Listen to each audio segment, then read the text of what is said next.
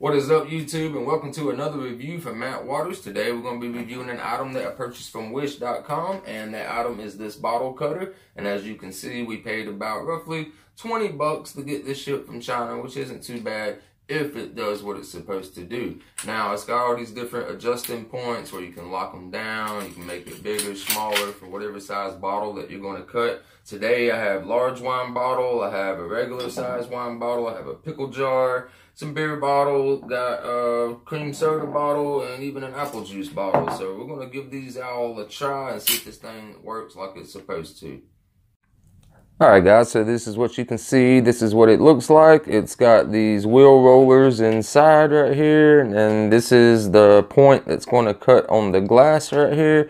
And you can see it's got these different tension springs, right? So you can lock it down and clamp it and stuff. But you can adjust these right here on these points to make it wider, so you can either fit different size bottles. Like for example, like this is like your standard like beer bottle type, root beer bottle type size. And as you can see, it's different from that, so you need to be able to adjust it. So we're going to try it out on some different bottles, so let's go ahead and give the first one a try. Alright guys, and also felt the need to go ahead and let you know that mine did not come with instructions. Yours may come with instructions if you order one, but mine did not. So had to kind of figure it out on my own here, but it wasn't really that hard. So all you gotta do is adjust your different points right here and get it to the size so that the bottle can fit just like that, alright? So what I'm gonna do now is I'm gonna show you right here is we're gonna clamp it down on this side, like push it together. Alright, so that's clamped, and I'm going to tighten this side up.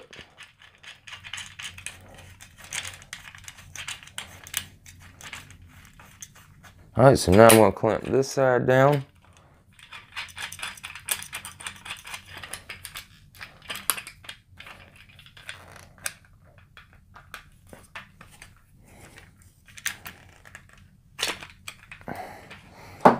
And I'm going to tighten this side up now. Alright, as you can see, it's in there, and it's kind of rolling in there, you know, it's not too tight so it can spin around. Now, as you can see right here, that's the little diamond blade piece, right? So we're going to go ahead and lock this thing down too. And then we're going to spin the bottle. And you can hear that it's etching into that glass.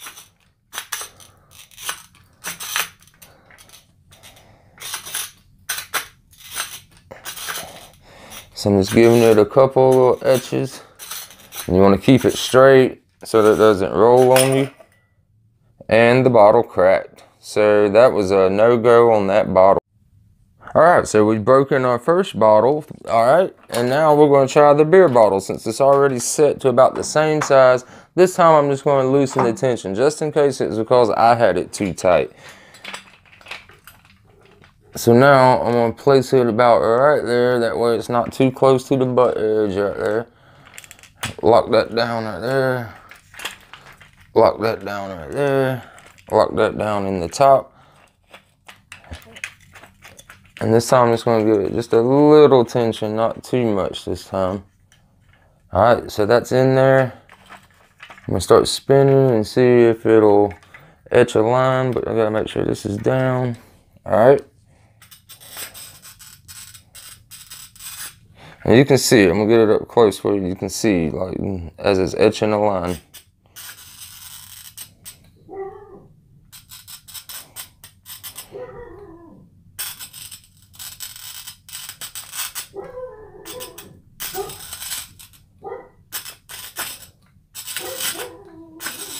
Alright guys, so now you can see that we have our line etched all the way around the bottle. So now we're going to take it out of this cutter.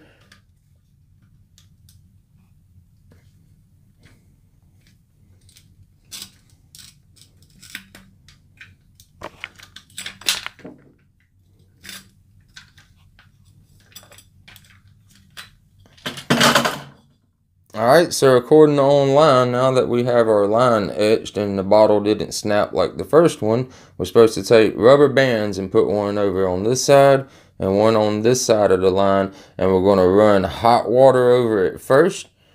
And then we're going to immediately change it to cold water, and then it should break off clean. So let's give that a try. Alright, and you can see here is where we etched our line around the bottle, and I took 2 rubber bands and I'm lining them up right against the lines right here. That way they can kind of separate the cold and the heat of the water right there. So we got that going right there.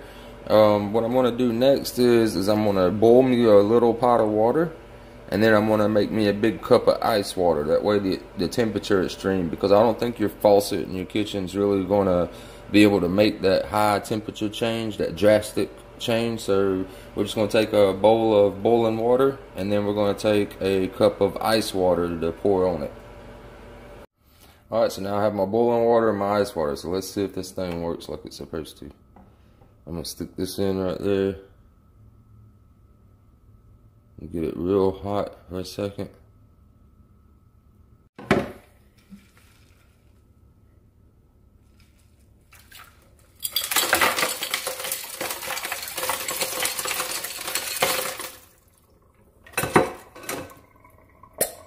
Hey, there we go.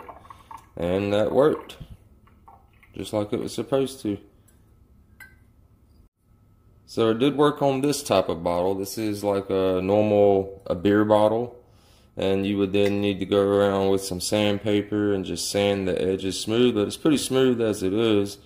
But you just want to make sure nothing's going to cut you. So yeah, now you could take that bottom half right there, and you could put a wick in it and fill it up with wax and make you some beer bottle candles. Or you could take a diamond bit and drill you a hole right through here and hang it up and make like beer bottle lights or something. Make really cool amber lights. Alright, so let's try another bottle out. Alright, so now we're going to give it a try on this apple juice bottle right here. Let's stick this in right here. Let's see. See, if it's weird shaped, you're not going to be able to get your ring around it, right? So you need it to be the most bottled part of it, like how it goes to a weird shape right here. You could probably get it to get on a line about right here or something, but when the shapes get irregular like that, it really makes the wheels go off track. And I'm going to show you an example with the wine bottle right here. Is this wine bottle, normal wine bottle, right? But what I did notice is the edges right here on these coming down this seam, they're not completely flat and smooth. They're raised edge, right? So whenever I had it locked on and just spinning it, what it was doing was jumping the track every other little spot. Like every time you go around one time, it would just keep jumping the track. And that's because it's not a perfect cylinder shape, so you might have to adjust or go a little slower and try to keep it lined up. Get it tightened up, but not too tight. If you do it too tight, it's going to snap your bottle, and I think that's what happened on the first one we did. Alright, so I got the diamond bit right there. It's locked down. Like I said, you pull this up to release. You lock it down to lock it in place. So it feels nice and tight enough to go ahead and roll it. So I'm going to roll it and see what happens.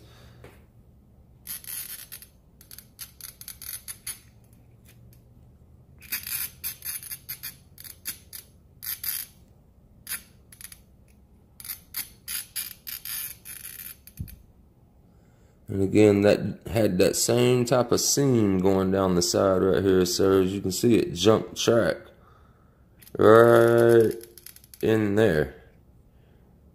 It should have lined dead on with that one. So it's not looking good on the lineup part of it. And see, that's just not good right there. That should be only one single line, and it gives you like 10 different lines, it seems like, just going in one circle. One end should meet with the other end. Like if it starts the etching lines right here, then it should be able to go all the way around and line up. But no, not on this bottle. It kept jumping the track, just like on that wine bottle I showed you guys. And it's because of the seams. So you gotta be careful about the seams of the bottles. And if you'll notice right here, let me find it. That one has a weird seam on that bottle too. And this one's more like, see, this one's more like a single seam right there. On this bottle, there's a double. Let's see if I can get it. There it goes. See it right there? And that right there, that indentation of a seam, is why this bit is going to jump track, because when it goes to go over that, instead of staying tight in contact, it's rolling over and it's letting it just start wherever it wants to, and that's where that funky line's going to come from. So no-go on this apple juice bottle, and it's going to be a no-go on this wine bottle right here. So let's try a different bottle. Alright, now we're going to give the pickle jar a try. So what I'm going to do is I'm going to try something different right here, since we was having some bad luck with the seams on jars, right? So what I'm going to do is I've already stretched it out. I'm going to put it in backwards like this, flat on the table. Lock it in just like that.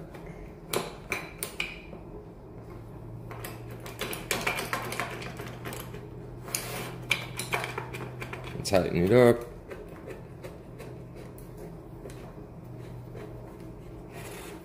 Alright, like I said, it's nice and tight right there. This part's locked down. That's now locked. That's now locked. It's flat. So let's see if we can get it to line up. Nope.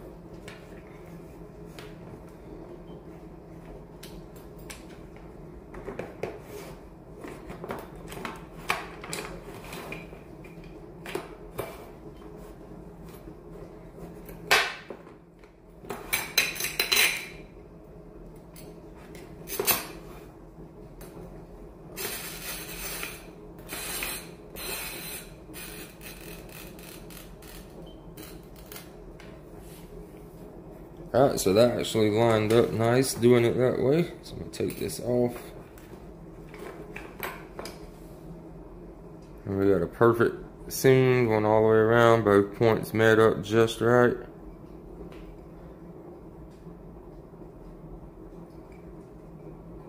So let's go ahead and try the water process on this one and see if it works. Alright, so here's the boiling water. So I'm going to stick this in there.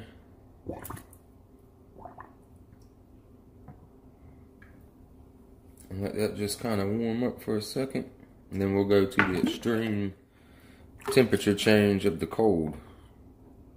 Alright, so I think that's good enough on the boiling water. So now I'm going to stick it in this ice cold water.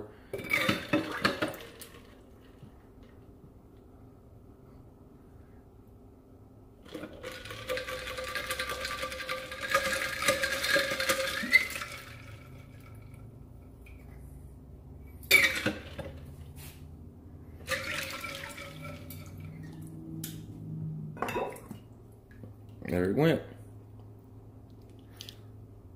So it will work on a pickle jar. We now know that.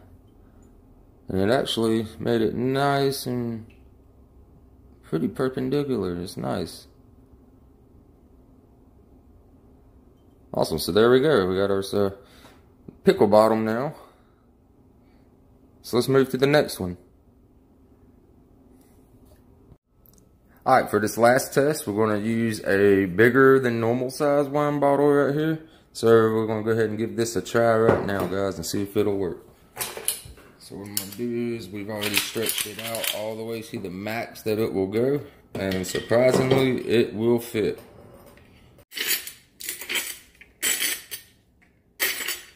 Again, it's another bottle with one of those funky seams. As you can see how it goes, it raises up and then smooth and then drops right back down right here. And that's what's throwing it off every time as we come around. You can see right here. Alright, and that's going to be a no-go on this bottle too because of the funky seams again. See this funky seam right here? It's throwing the track off. If this thing could learn how to self-adjust itself as it's turning, because all it is it's going to just lock down. Like, that's it. Fixed position. It doesn't move. It goes right over it. So if something's too low right here, it's going to jump right over it and just catch the next whatever's over that hill, and that's going to set its new track. So it does have a little struggle with keeping it straight on the track. Like I said, it worked real good with that one bottle when I had it just flat down on the table and spun just the bottle part instead of actually spinning this piece, because this piece does not want to stay on track the right way. Alright guys, so that's going to do it for today's review video. I'm going to give this out of 5 stars. I'm going to give it 3 stars because it does work on certain bottles. But if it has a funky seam line, it is not going to work at all. It does not know how to adjust itself. So 3 out of 5 is not too bad. I hope you guys enjoyed the video, and be sure to like and comment down below what you think of this. And if you haven't already, consider subscribing to the channel for more. Have a great day, guys. Peace.